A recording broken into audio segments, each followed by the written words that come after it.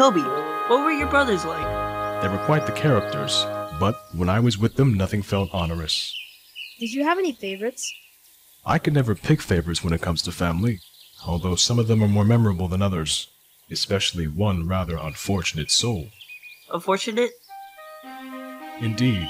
You see, like you two, his face resided on the surface of his smoke box. Mostly blinded, he grew depressed, foul-minded, and had self-damaging suicidal thoughts. Things would have been easier if he was given modifications to fix this, but no one got around to it.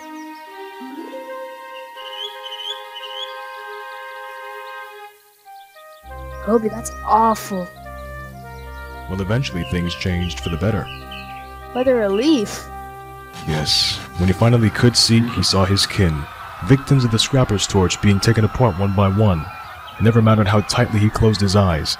He could still hear the innocent screams being carried away into the wind. This went on for hours until finally they all had been silenced. I can't really say what his last thoughts were, but considering my previous description, I imagine he was elated it was finally over. Does anyone want to hear about my brother?